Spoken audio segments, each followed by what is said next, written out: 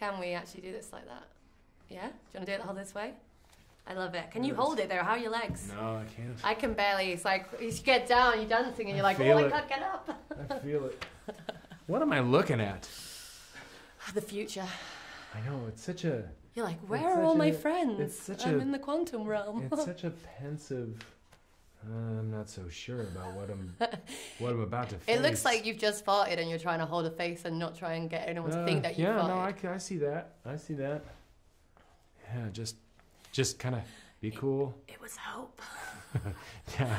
It was Hank. No, it was the ants.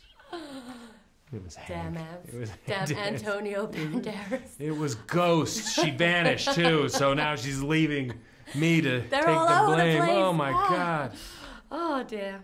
Oh, Ant-Man, I love this film. And I love the sequel as well, Ant-Man and the Wasp, that we're talking about now. How much has Ant-Man changed your life? Because I feel like this whole Marvel universe is a lot. Yeah, it's changed it quite a bit. In that I've been involved now for years with this character and the franchise and this group of very visible and passionate fan base. They're shown all over the world.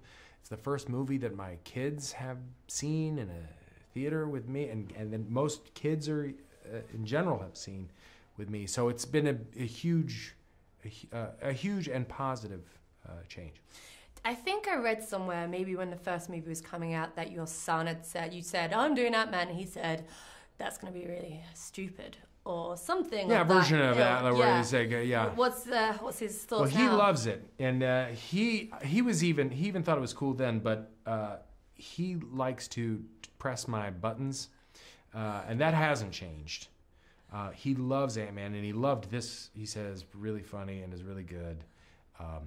I still think he thinks Winter Soldier is Sebastian Stan is a much cooler guy.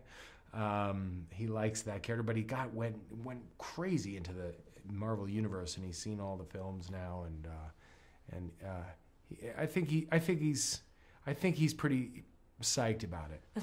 But at the end of the day, I'm not a professional athlete or a hip-hop artist, so he's not that impressed. I'm still his dad. I really enjoy the Ant-Man comic books. One of my favorites is The Ultimates, which Mark Miller wrote, but there was a kind of element to that story about Hank Pym and his kind of domestic abuse storyline. Obviously, this is quite a family movie.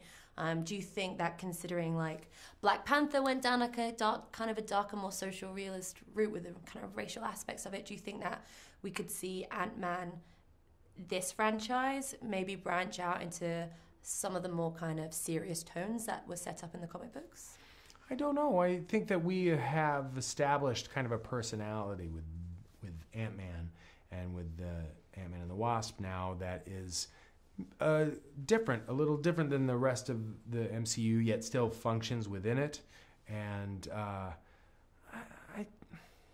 don't see it having any sort of gear shift. I don't even know what the future, in all honesty, of the films are. Marvel is pretty good at kind of keeping things close to their chest, but I don't. That would be a question I bet for Peyton more than anybody. I asked him. What did he say?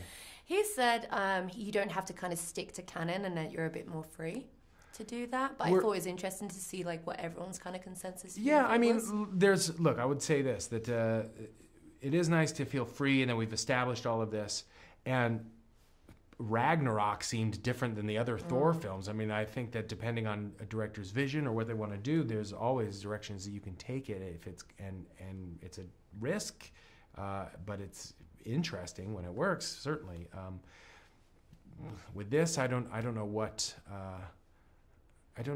the future would hold, and I even hesitate to even think of what it might be or what any of it would be, because we're still, out here talking about this one. Well, I kind of want to ask about like a future installment, because one thing obviously that mid-credit scene sets up is that potentially that Scott has always had someone to kind of guide him from, Hank, from Hope, even his daughter in this movie. There's the guidance there and getting permission. Like, I feel like the next obvious step is him really stepping out on his own and having to make more of the decisions for himself. Is that something that you quite look forward to in creating someone who has to make the big decisions rather than having like team and mentors kind of guiding him. Right. Well, yeah, it seemed as if in the first one he was making decisions for himself, and it didn't pan out so well. And I think Scott is learning as he goes, and not even sure whether or not he wants to be wants to be a superhero at all. He wants to be a dad. But I think that he, like all of us, we're learning as we go. Again, where that leads, I really don't have much of an idea. He'll be the leader of the Avengers, obviously. I wanted to have a quick thing. Mac and Me, when is it gonna make an appearance in MCU? Are we gonna have like a little clip, maybe? Cameo? Well, that was that was a completely different film that I worked on many years ago, and had a great time on that film. And I think we need an Easter egg, though. I think we need an MCU like in the background or something. It'd be cool. Go on, ask Peyton. Yeah, something tells me Peyton would be up. Peyton's got a very strange sense of humor. He might be up for anything, really. I'll look out for it in Ant-Man 3, yes. I hope so. Hey, I hope so. I'll look out for it, too.